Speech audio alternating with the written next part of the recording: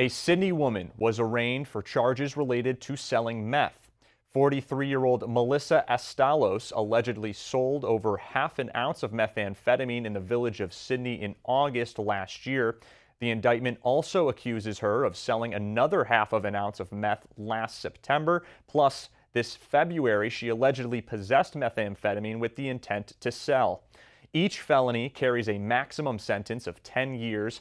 Astalos pled not guilty to all charges. She was released from custody under the supervision of the Delaware County Probation Department.